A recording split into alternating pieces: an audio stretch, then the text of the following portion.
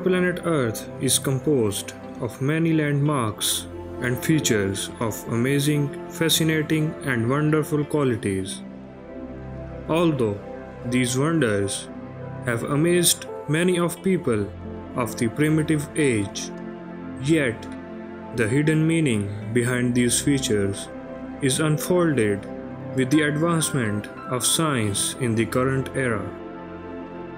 One of these features is the origin of oceans and seas.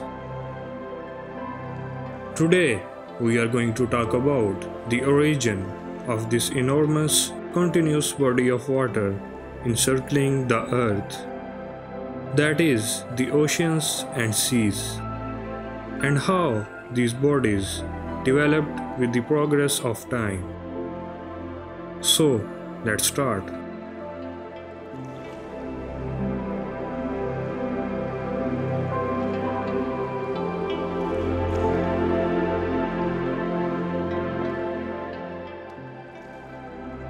Although there is no clear physical evidence of the formation of oceans, but there are some evidence-based theories based on which scientists devised the possible factors behind the formation of oceans. Let's look into them one by one. Formation of Earth. First of all, our planet Earth formed some 4.5 billion years ago when the solar system fell into its current layout.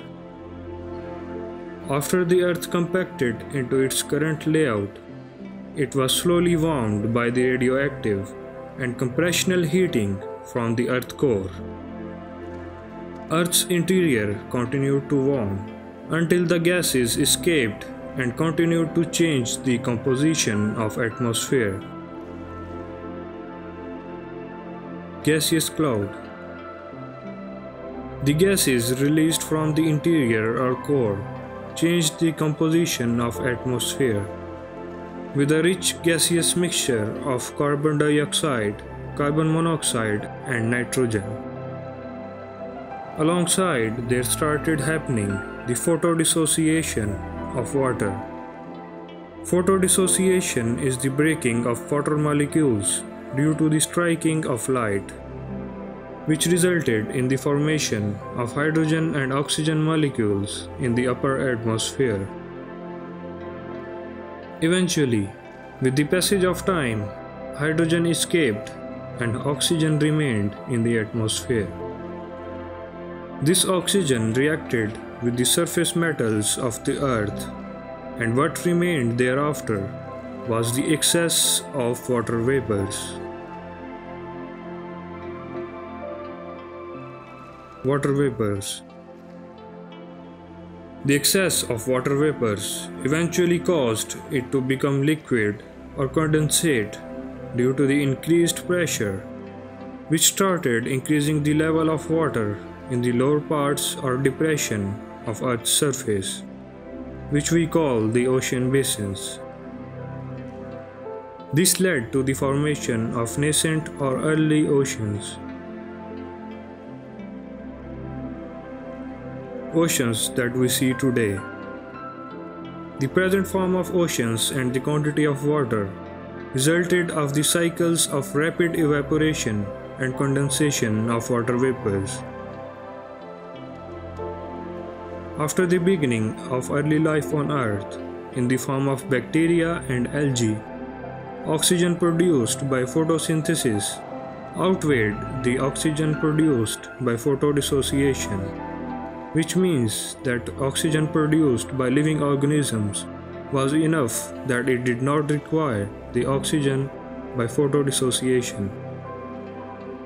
As the splitting of water vapors stopped, this led to the increased condensation of water vapors, which increased the level of water in the oceans to the level that we see today.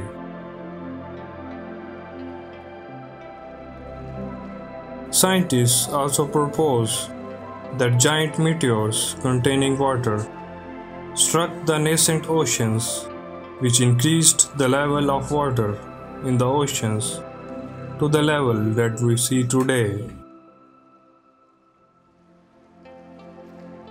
How ocean water became salty? Well, you must remember the high concentration of carbon dioxide in the early atmosphere. This gas is what led to make our oceans salty. How? Let's examine. Carbon dioxide in the atmosphere reacted with the ocean water and made it acidic. This acidic water reacted with the rocks and produced salt. This is how our oceans became salty. Well, this was a brief video regarding the origin of oceans and seas. If you found this video interesting, don't forget to like and share. Subscribe to this channel and press the bell icon for more. Thanks for watching.